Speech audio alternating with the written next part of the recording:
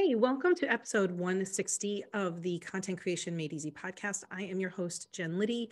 And today I want to talk about how two seemingly opposite ideas actually work together to make your content easier, more sustainable, more pleasurable for you. So let's just dive in.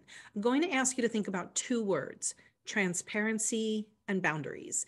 Now, if you think of transparency, obviously transparency means you can see through something. Does it make you think of being clear, of being open? I mean, transparency is all about being able to see through. So I'm just wondering, when I say transparency and then I say boundaries, does that feel like an opposite idea? Does that feel like something that you're just like, these two things don't go together? Because boundaries, you might feel like I'm closed down, I'm putting up a wall, people aren't able to get through. Well, today I want to talk about how we need both transparency and boundaries in our marketing content, both for us and for our audience, and how it actually makes everything easier for you.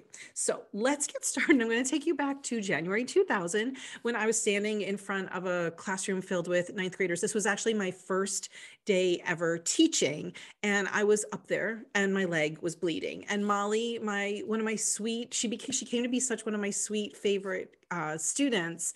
Tim, this was my first time in front of them. These kids didn't know me. There's 27 ninth graders in the class. And Molly raises her hand timidly and says, Miss Grimm, you're bleeding.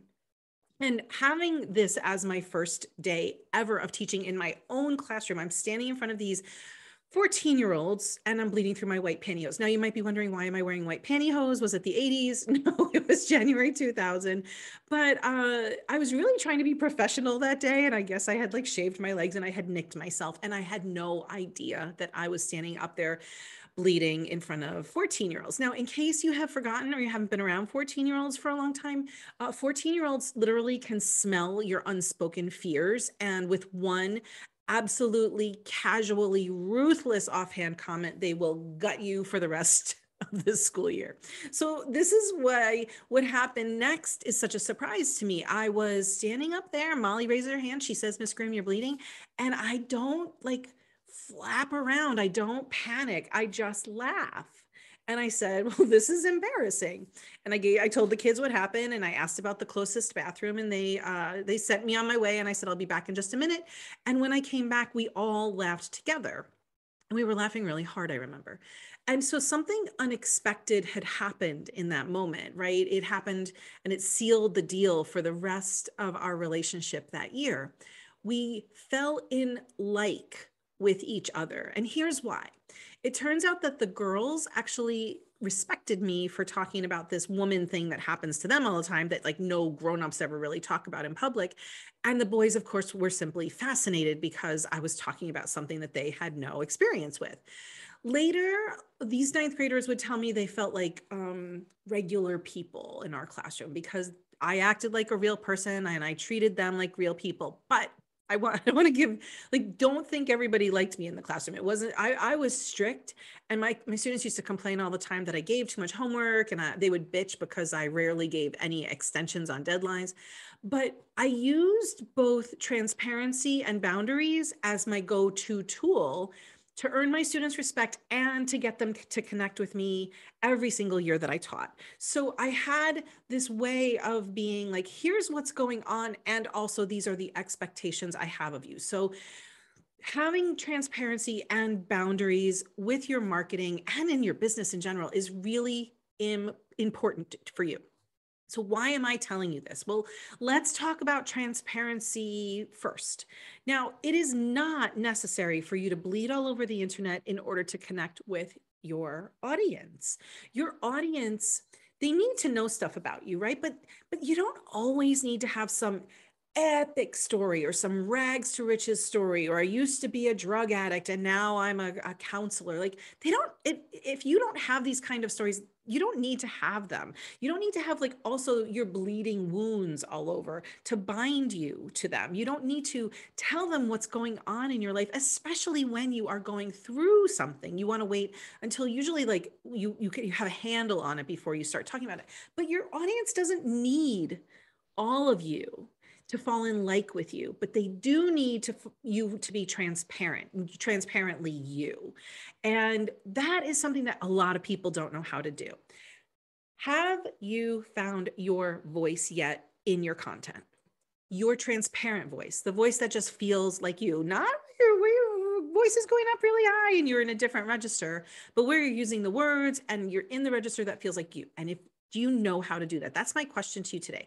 In order to be transparently you, you need to get there with your voice. Now, most people haven't done this. They think they either need to be super professional. I'm going to put air quotes around super professional, like the internet famous gurus. They need to be polished and, again, professional. And I'm going to ask, what does professional even mean anymore? We on the daily are redefining what professional means. And this is really a place where you can step in and decide how you want to show up in your content. So when you think of transparency in your content, please don't think of the gut-wrenching, deep, wounded conversations that you have during the dark times, with your partner or your best friend or your spouse or even your siblings or your parents. Like, that's not what transparency means. I want you to think about what you need to say to your audience in your content in your way.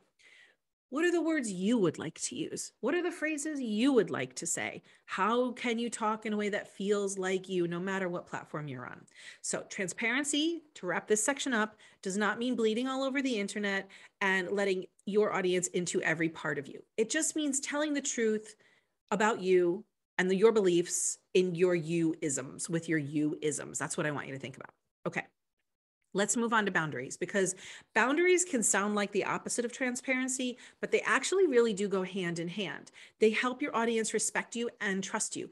Boundaries in your content is a hard yes. Now, I know that it feels like every creator invites you into their bathroom and into their doctor's office and into their bedroom and into their kitchen and into their like garbage can, right? Like, you have seen this being modeled for you, but somehow you feel like this isn't right for me. I don't want this. If I have to give up all of my privacy, I'm not going to do content.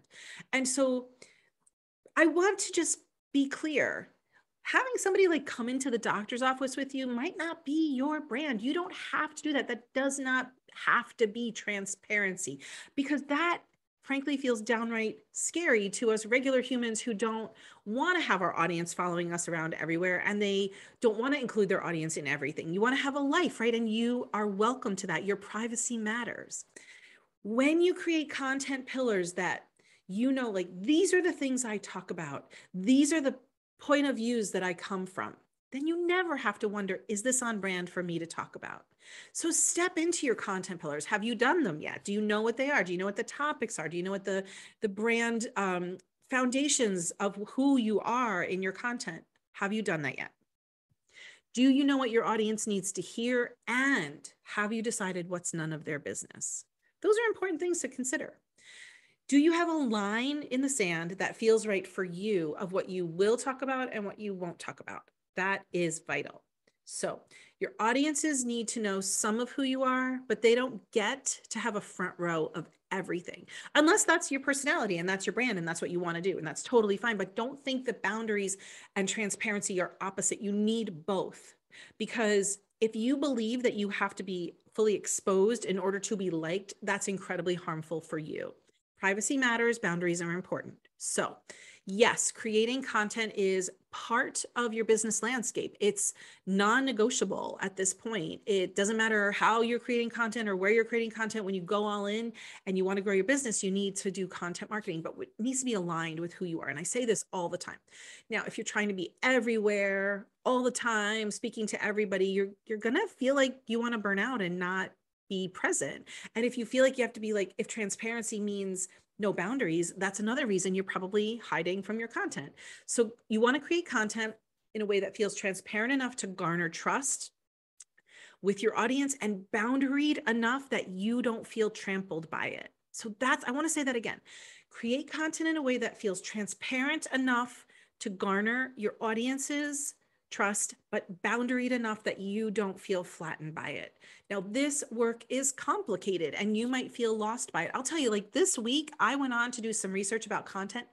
Every article I read about content was so technical, overwhelming, confusing, and frankly, like really it overloaded me and I'd have to click off. And I do this for a living. So I can imagine how somebody who doesn't like live in the content world must feel. And that's why I've opened up my small group coaching program. It's called the Content Creators Mastermind. I only take 4 people in it and I've got 1 spot filled. We start in May. And if you are somebody who really wants to get a high touch experience with your content, you want my eyes on your stuff, you want to really figure this stuff out, and you want to get like a big thing done in your business in terms of your content, this small group coaching program can really help you. You'll learn what to say with boundaries and transparency. You'll know exactly who to talk to so you're not trying to talk to everybody all the time and you feel wiped out. And we're going to talk about how to do it without the swirl and the chaos and the overwhelm. So I will be happy to share with you how to get there. Go to my homepage at jenliddy.com and you will find a link to the Google page where it's just a simple Google Doc. I didn't even do a big old sales page. But in 3 months later from now, we can cross one big thing off your list with the support and feedback that you get from a high touch coaching program. So the bottom line, whether you decide to join a program or you just decide to keep doing content on your own, is to remember that you get to be you in your content, no matter what that means. And you always get to write the rules for yourself. Yeah, you need to be consistent. Yeah, you need to show up. Yeah, you need to talk to your audience, but you get to do it in a way that works for you. So get the boundaries in place that will make you feel good, because transparency and boundaries live together nicely. And when you make that a priority in your marketing, you not only breathe easier, but you stop feeling like you have to hide from your audience and the marketing because it's just so confusing, and you connect with them more effectively. I hope this was helpful for you today. If you are looking to learn more about my program, go to jenliddy.com. It'll be right there for you on the website. And I'm so glad that you're here each week. I do appreciate your time because I know how many podcasts there are out there. And if content is important to you, it's important to me. So I'm really glad you're here. Bye.